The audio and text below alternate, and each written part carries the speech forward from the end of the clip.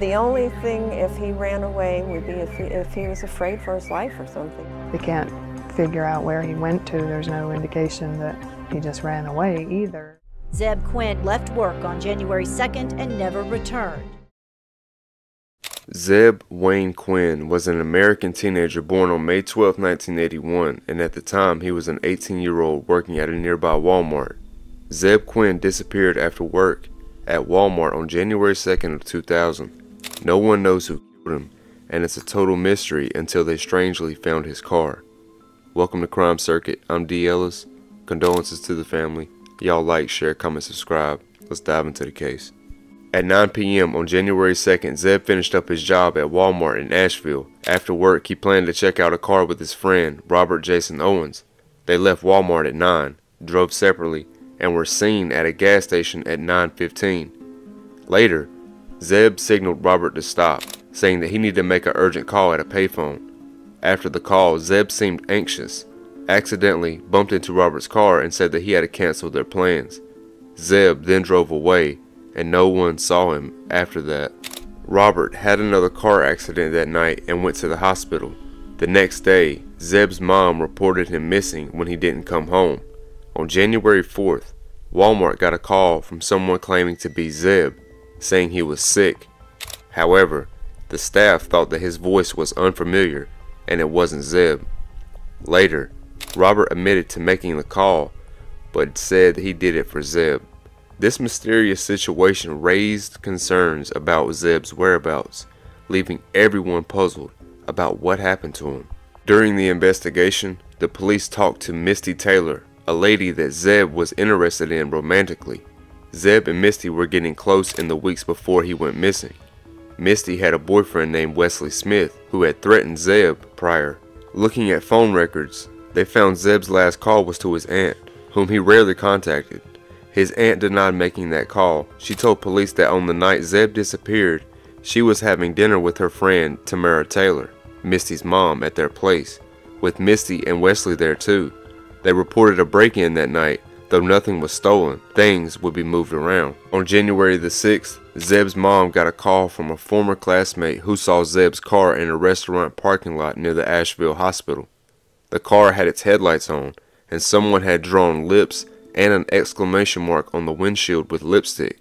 Inside was a live puppy, a hotel key card, and drink bottles that did not belong to Zebb. Zebb's mom thinks the puppy was put there on purpose by someone who knew she and Zebb's grandmother worked nearby.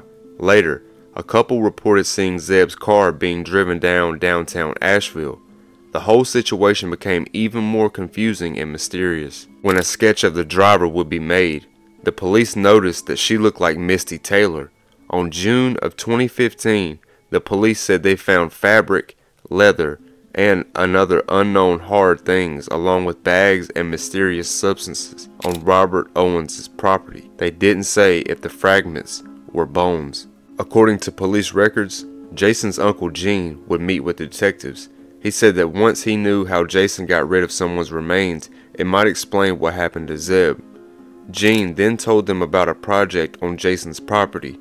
The police searched Jason Owens' property because he was a person of interest in Quinn's disappearance and was in jail for killing a couple and their unborn child. On July 10th of 2017, the grand jury charged Robert Owens with first-degree murder of Zebb Quinn. On July 25th of 2022, Owens admitted that his uncle Quinn, the night he disappeared, hired by Wesley Smith. According to Owens, Zebb was tricked into the Pisgah National Forest, thinking Misty Taylor wanted to meet him. When he got there, Owens' uncle was there and shot Zebb with a .22 caliber rifle, causing his demise. Got out first, went to the back of his truck. I got out of my truck and walked around back. To the back of your truck? To the back of Gene's truck. And then Zebb got out of the car and walked beside the passenger side on Gene's truck. So Zebb comes around towards you guys there? Yes. And then what? Well, when I asked Gene where Misty was at, he said she'd be there in a few minutes. And I guess Zebb was thinking too that she was down that trail, and he turned looking down the trail. And at that time, Gene reached in the back of the pickup truck, brought out a .22 rifle, and shot him in the back of the head.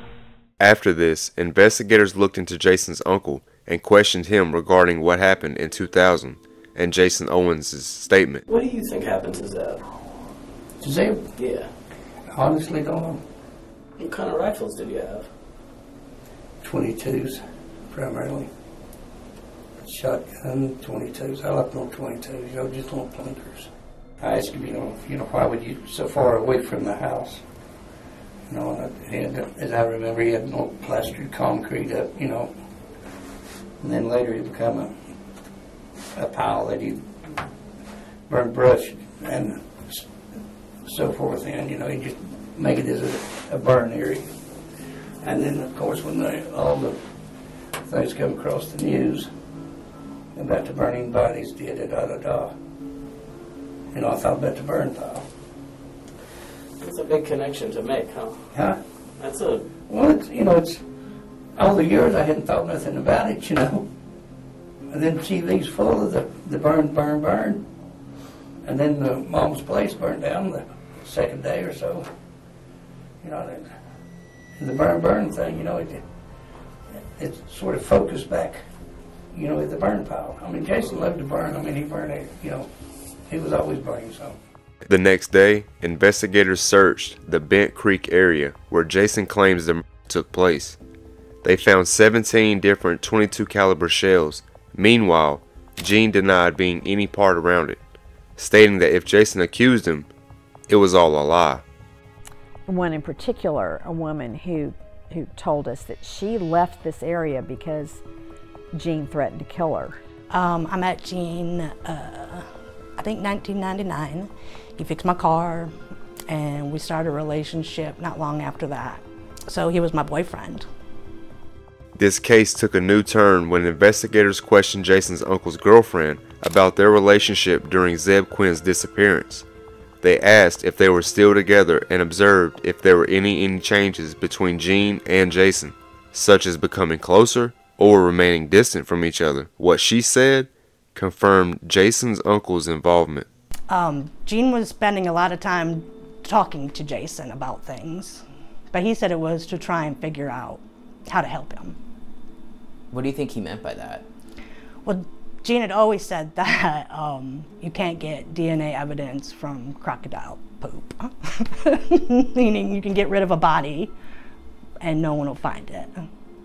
Owens confessed to assisting his uncle in getting rid of Quinn's body after the murder. Robert Jason Owens remained silent in the courtroom as he heard his additional charges being placed against him. You have been indicted with 2 counts of robbery with a dangerous weapon. These are Class D felonies. You have also been indicted with the offenses of dismembering human remains. What would you like to do by an attorney, sir? Court told District Attorney Todd Williams that he planned to seek the death penalty for the murders of Christine and J.T. Cott, along with their unborn child. Owens sat with his lawyers and the DA explained special circumstances that thought made this case eligible for capital punishment, things like multiple victims and an armed robbery charge. Robert Jason Owens didn't react at all and left the courtroom with his head down. The case got even more suspicious when Adam Wright claimed he knew Gene Owens and even saw Zebb disappear. Gene Owens admitted that he knew Adam Wright. Adam told Jason that he was the one who introduced Wesley Smith to Gene, so in a way, Adam considered himself the middleman. In simple terms, Adam informed Jason about introducing Wesley to Gene. Gene somehow knew that Zebb had feelings for Misty, Wesley's girlfriend at the time. Gene then approached Jason to convince Zebb to go to the woods that night. This is the young man that was taken from his family, friends, and community and the world. This is the young man that would never have seen his end coming. This is the young man that trusted Jason to be his friend.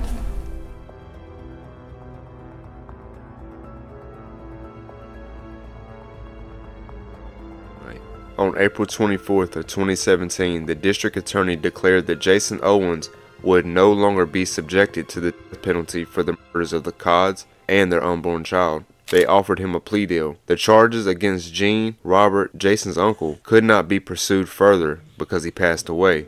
Owens agreed to the plea deal presented to him and was charged as an accessory after the fact to first-degree murder. Robert Jason Owens sat there, agreed to a plea deal, which has again not yet been finalized, and then sat emotionless as the assistant district attorney read out some of the graphic details of these murders.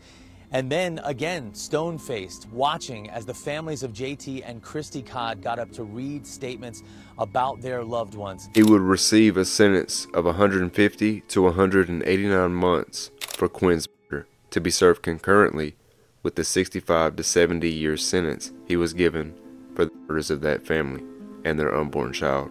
These pleas, signed, sworn, and entered in court today, deliver a punishment that is tantamount to a sentence of death in prison for Jason Owens. In homicides, there are three common motives: love and relationship, money, or revenge. One of those three. And love is usually the very first one, you know, most of the time. That's going to be it for this episode. Like I always tell y'all, watch who y'all hang with. Keep something with you and stay safe. I love y'all. Till next time. Peace.